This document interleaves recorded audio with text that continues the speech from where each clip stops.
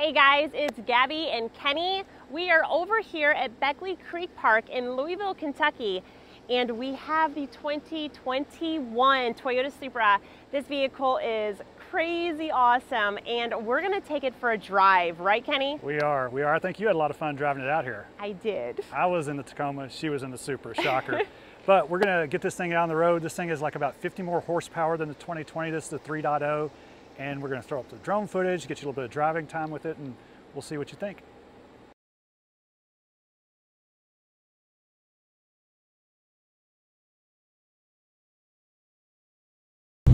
All right, Gabrielle, we are out here. We are rolling around here in this Supra.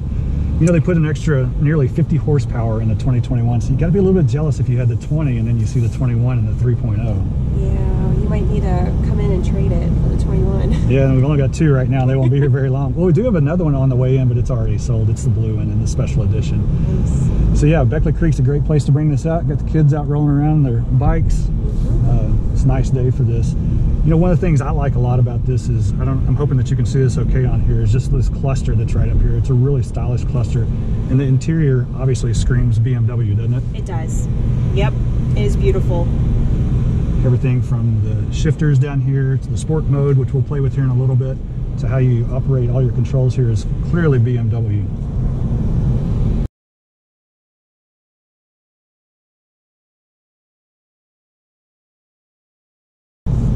This vehicle also does have that driver assist package, which is really nice. So what comes with that is that dynamic radar cruise control.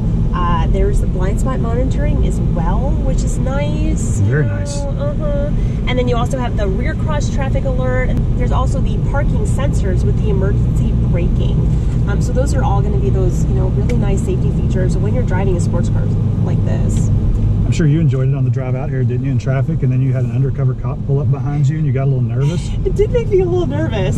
Yeah, I did get a little nervous. Well, you know, one of the great things about it is it's got this heads up display. I'm hoping that we can see this on this camera, and it's actually showing me that I'm speeding about 3 miles an hour. Maybe I need to blur this out.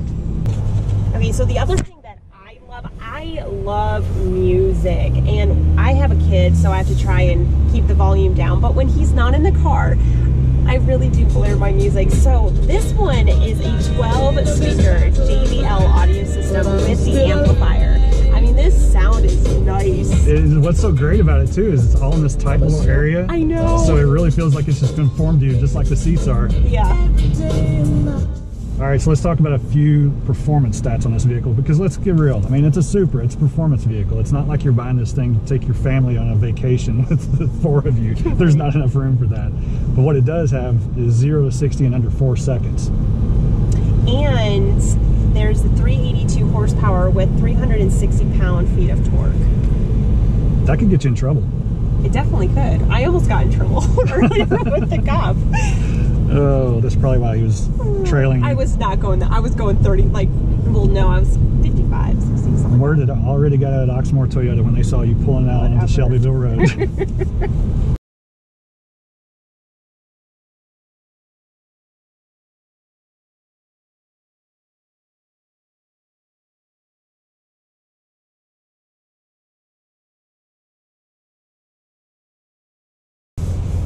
There's the 8.8 touchscreen. There is the navigation, and it has the touchpad rotary, which is right here. Yeah, see that? So when you're driving, you don't have to like mess around and try and touch up here, which can be very dangerous. You'll have it right here, which is super convenient.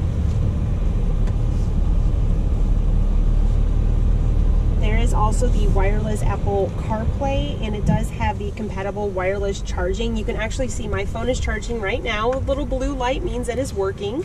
So that's nice too. You don't have all the extra cords. A lot of technology in this vehicle. I mean, it screams Toyota reliability and safety with BMW aesthetics on the inside. It's definitely a nice compilation by the two of them. I agree. It's impressive. One of the things I think is really neat about this too is this rear backup light. This actually has some resemblance to if you were doing IndyCar racing. It's a light that lights up when it's raining. But what we all really want to hear is what this thing sounds like.